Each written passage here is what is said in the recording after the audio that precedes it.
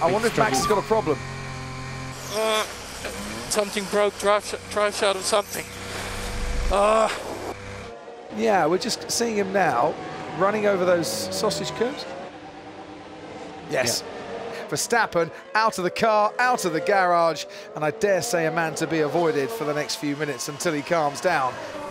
Esteban Ocon, out of the final corner he comes, was 13th, improves to go 7th fastest. Big jump up the timing charts for Esteban Ocon. Stoffel Van Dorn continues on his way. Fernando Alonso is out of the bottom 5, pushes Hartley down into that bottom 5. He'll start at the back of the grid anyway. Can Van Dorn get himself out of the bottom 5? No, he can't. He improves, but he lost time in the final sector and didn't make up what he needed to. Marcus Ericsson, next across the line, goes 15th. He's on the cusp, and his teammate Charles Leclerc is out there and can still put him back down into the bottom 5 as Hulkenberg goes 9th fastest and Charles Leclerc goes 10th fastest, and for the 16th time this season out-qualifies his teammate as Kevin Magnussen puts his car into the top 10. And Alonso now in 15th and under pressure.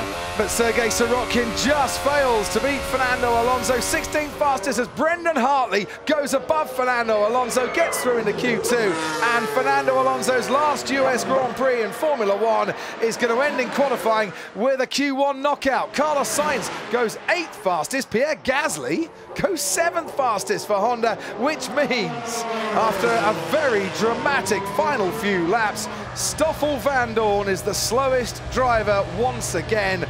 Marcus Ericsson can't get out of Q1, neither can Lance Stroll or Sergei Sorokin at Williams, and Fernando Alonso as well. These are the final flying laps that will count as Magnussen makes his way towards the final corner. Doesn't want to run too wide and collect any of those curbs. Nice exit from him, short dash to the line. Magnussen stays in 12th place. He's out in qualifying, can't get through to Q3 and won't clinch the Haas season head-to-head as Ocon, 8th fastest, moves up. Nico Hulkenberg at risk from his teammate Carlos Sainz as Romain Grosjean settles in 7th place. Charles Leclerc and Hulkenberg still to come. Hulkenberg can't improve on his time, but Carlos Sainz is not going particularly well through the middle sector in the other Renault. On board with Charles Leclerc now. Going to be driving at Ferrari next season, racing here in America for the first time. Did drive in free practice for Sauber last year and is, at the moment, the 6th fastest car on the track as Sebastian Vettel puts in the quickest middle sector we've seen so far. Sergio Perez looks to be pretty safe, stays down in 9th place. Here's Carlos Sainz to cross the line and by 2 milliseconds is out-qualified by his teammate Nico Hulkenberg and misses out on Q3. Pierre Gasly, Brendan Hartley didn't set a lap time in the Toro Rossos. They are going to go to the back of the grid, and Max Verstappen didn't appear in Q2 because of that suspension damage from running over the curbs during the first part of qualifying. Lewis Hamilton, the provisional pole sitter, starting his final flying lap of this session, so we'll focus on him for the time being. DRS slams shut as into turn 1 he goes. Always a danger that your tyres and your brakes could be cold, but no lock-up on this occasion. Looked just fine through there, didn't it? Nobody's done a purple sector yet through this first part of that. They've not all gone through, of course, but Raikkonen has found a little bit more speed. He's a 10th up on Hamilton, but we know the Ferrari is better in the first part of the lap. Hamilton already stretching his legs and going so wide there. That's got to be the widest we've seen through turn 9. Manages to get back onto the track okay, and into turn 11 he goes, and along back straight, and now ahead of him. Purple sector for Sebastian Vettel through the first sector. He's 2/10 up on everybody else.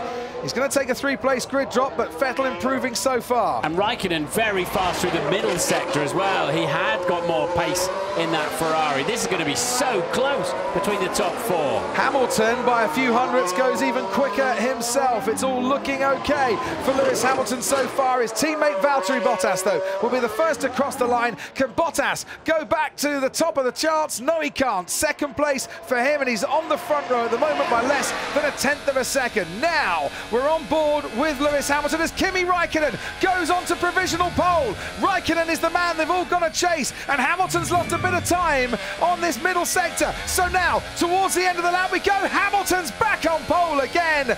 3 times in 3 years, Lewis Hamilton is on pole, but could Sebastian Vettel beat him here in qualifying? We shall see. It's a new lap record for Lewis Hamilton as Sebastian Vettel now comes round the final corner. He's won this Grand Prix before. Where's he start tomorrow?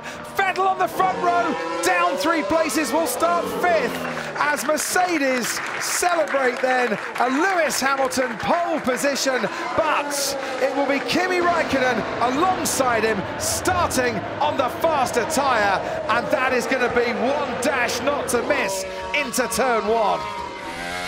It's 600s to Vettel, P2. Beautiful work, beautiful work. P2, Sebastian, P2. How much did we miss it? 60,000. 60,000.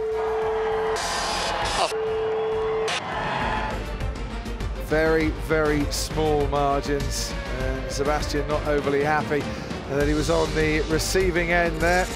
For Kimi Raikkonen, first front row starts in the United States since Indianapolis 2005.